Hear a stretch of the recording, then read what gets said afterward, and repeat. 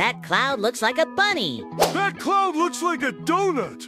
Why do all these clouds look like objects? That's called pareidolia. Your brain is making you see them that way. Like this famous face on Mars. Your brain creates these faces and objects on mundane things like rocks or clouds.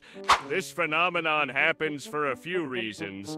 We have an innate ability to spot patterns. Humans are very perceptive, especially when it comes to visual stimulus. Our eyes are programmed to spot patterns in things for survival.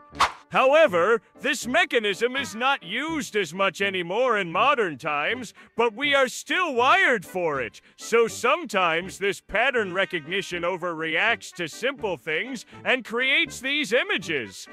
This is why you can see clouds as objects or see faces in rocks. Have you ever seen something like this? Let me know.